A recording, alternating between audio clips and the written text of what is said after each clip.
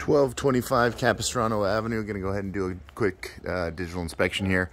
We do have really good intake ventilation. Those are those little screened off vents that we see underneath the eaves. I've gone around the house looking for any rotten wood. The eaves are typically made up of the fascia, rafter tails, and then the starter board. It's not starter board in this situation. It's actually just plywood that's up there in the eaves.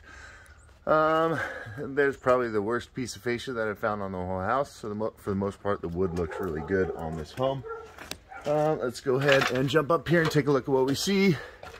So we've got a 3-tab asphalt shingle, and this is the north facing, or yeah, pretty much perfectly north, and so it gets the least amount of sun damage. And so this roof plane actually looks to be in really good condition.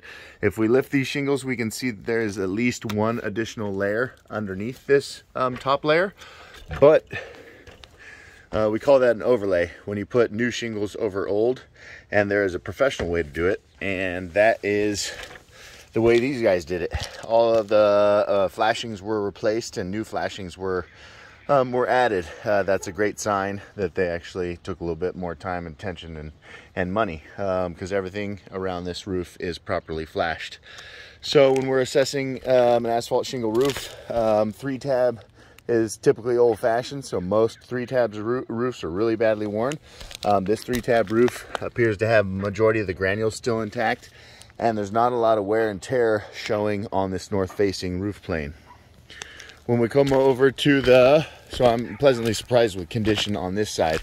We come over here to the south-facing roof plane, and we start to see a little bit of wear and tear, a little bit of granule loss, and some of that fiberglass showing through.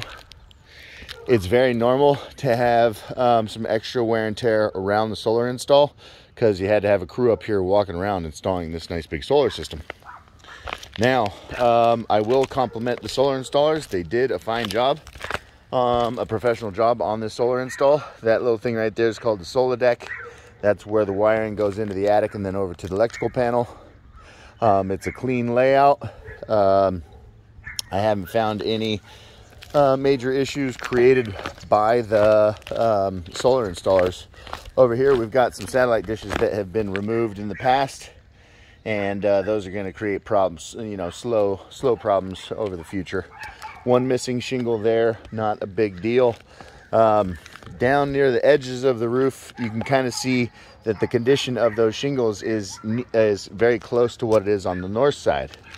And then everywhere around the solar, you can see that there is just kind of wear and tear from foot traffic, unfortunately. And it is very typical. The older these shingles get, the faster the granules come off.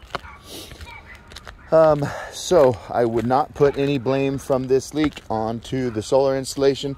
We get a good view over here of a little extra detail that takes just a few extra seconds on each standoff.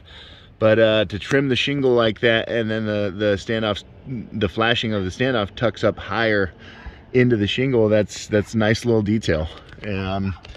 And so I gotta hand it to them. This definitely looks professional.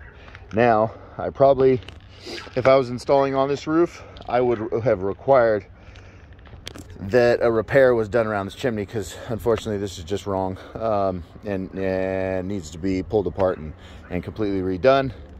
I would have required it because, of course, the next leak after a solar install is usually thought to be the solar install. But this chimney is just relying on that mastic to waterproof, and that's always a temporary solution to get you through, you know, maybe one rainy season.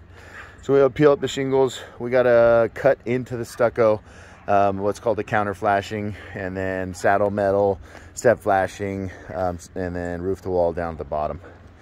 And with proper flashing and pulling up an area, we shouldn't have to move any panels. You know, we'll get another. This roof should have up to, you know, 10 years of usable life still in it.